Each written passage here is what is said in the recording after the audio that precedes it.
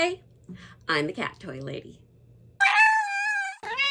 So today I'm teaching how to make clay paw prints. Yes, we usually think of this during sad times. It doesn't have to be for just when we are saying goodbye to our babies. It can be for remembering kittens when their toes are so small and cute, or a significant milestone like a 1-year birthday. And yes, you would think this is kind of a straightforward thing, but really it's not. After 22 years of being a vet tech and over 5 years of doing in-home euthanasias, and a lot of them unfortunately, I kind of have a knack for doing a really pretty paw print. And yes, sadly, it's a little bit easier when they are unconscious or asleep or no longer with us. Moving pets make it a little bit more difficult, but you can always do it over and over again until you get it just right. So I'm going to share the steps that I use for making a good paw print. There can be other steps out there, other different tricks, but this is just what works best for me. There are 2 types of clay that I recommend: basic air dry clay and foam air dry clay. I do stay away from the type that has to be baked just because it can shatter or crack in the oven. And I've had a few clients that afterwards told us that they kind of burned them. So the one I have here today is the basic air dry.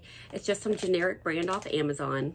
And then another one of my tricks, plastic bags, like the Ziploc style. You can use saran wrap, but it kind of leaves some wrinkles behind. So plastic bag is just a little bit more durable, and the gallon size helps so you don't accidentally get that zipper part in the paw print.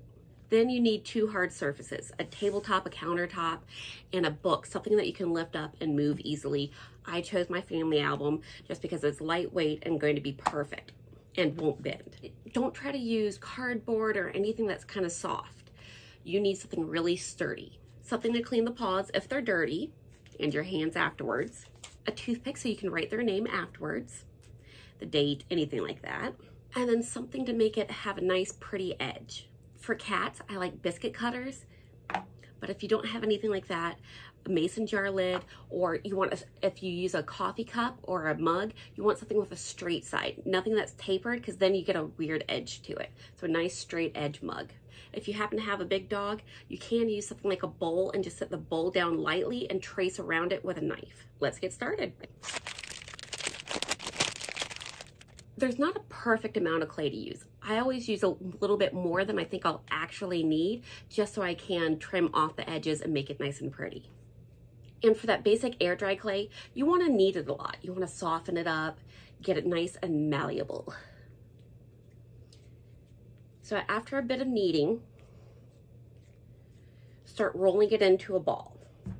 You can use a countertop, your hands, whatever starts making it into a nice round ball.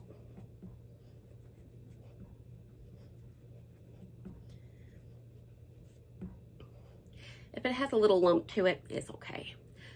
Because again, you're cutting off the edges. But the idea is to get any of the creases that you see kind of rolled out of it. There we go. And if your Ziploc baggie has writing on it, I've already learned the hard way.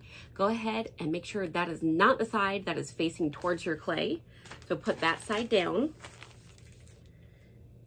Put your clay in the direct center, making sure your second bag, the printed part, is not touching it. It's on the opposite side.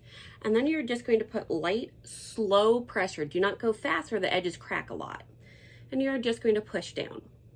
For a cat, I'd say about 1/4 of an inch to 1/3 of an inch. It's kind of a good depth to go. For a dog, more like 1/4 inch to 1/2 inch. If you have a really big paw, you may need just a little bit thicker, but really the goal is to go with the paw about halfway through the clay. So if you think that you're going to be pushing down a lot and have to have more of depth to it, then just give yourself more wiggle room.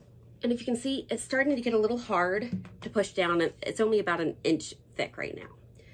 So one of the tricks is to kind of take your book or whatever you're using and rotate it.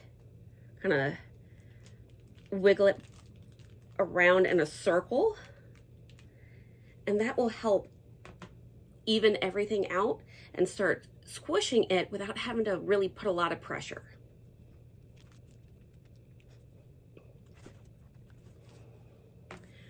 All right, so mine's about 1/4 of an inch. So you can see the edges did crack a little.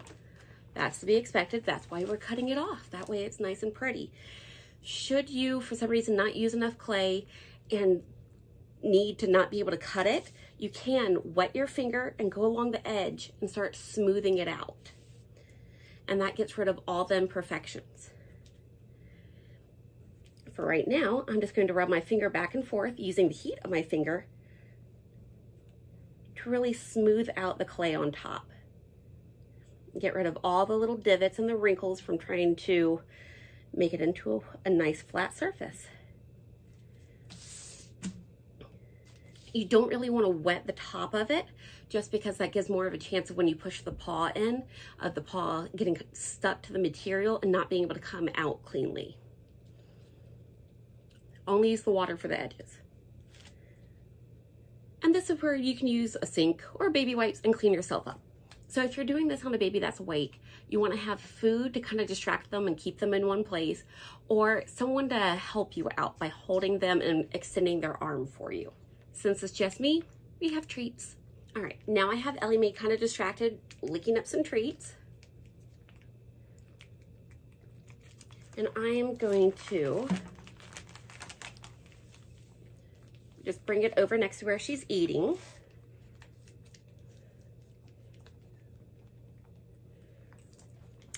And take her paw, and I'm going to push down the pad first,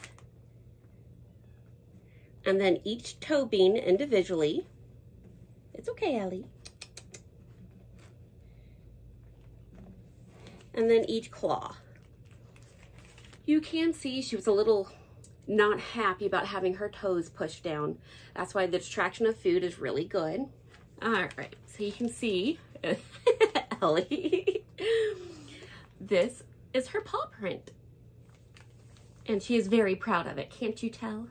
So the really big trick to it is making sure that you get that big pad first and you squish it down as hard as you can without hurting a paw into the clay. Then you take a toe bean and you push it down, and then separately you push the toenail in. And you do that with each toe bean, and you can even get the dew claw in if they let you.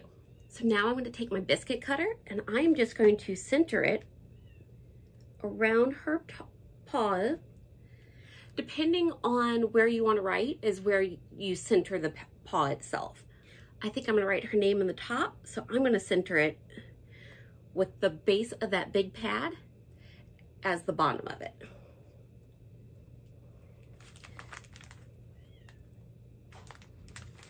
Go. And then to get it to release, you just gently press all around the edge, but not hard, that way you don't leave your fingerprints in it. And then it just pops out.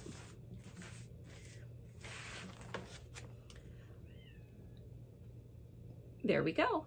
And you can see it's a really hard edge. That I'm going to go through and smooth out. So I'm just going to get my finger a little damp and just go along the edge and soften how hard that line is.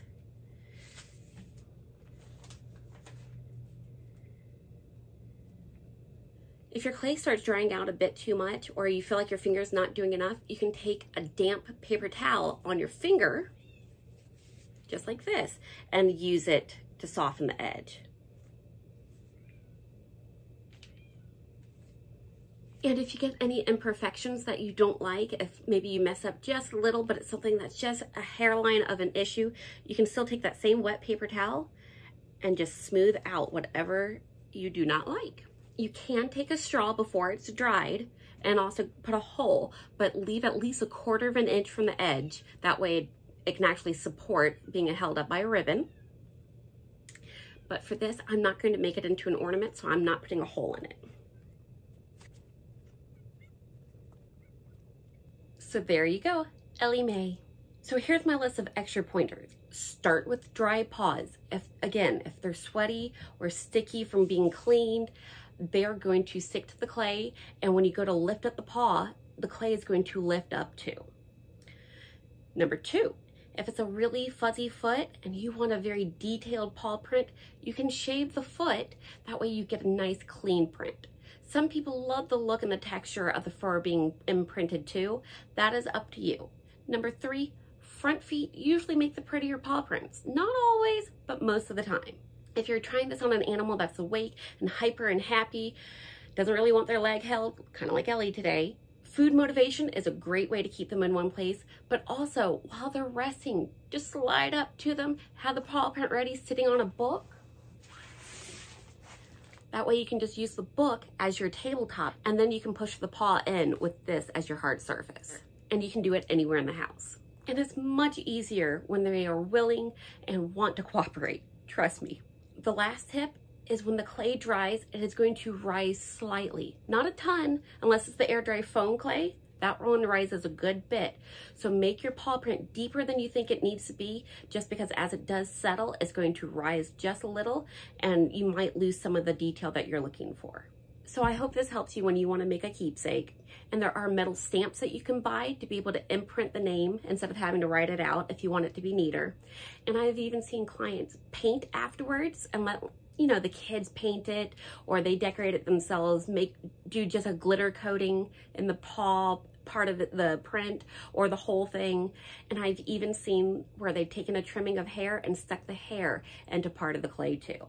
And last but not least, follow the directions on the dry time on your clay. Each one's a little bit different, but word to the wise, if you leave it on a surface like a plastic bag, once you think it is completely dried, flip it over and give it another 24 hours. Sometimes where that plastic is, or the very center on the back, it doesn't dry all the way. So thank you for joining me today, and go play with your cat and maybe push their paw into some clay. Bye.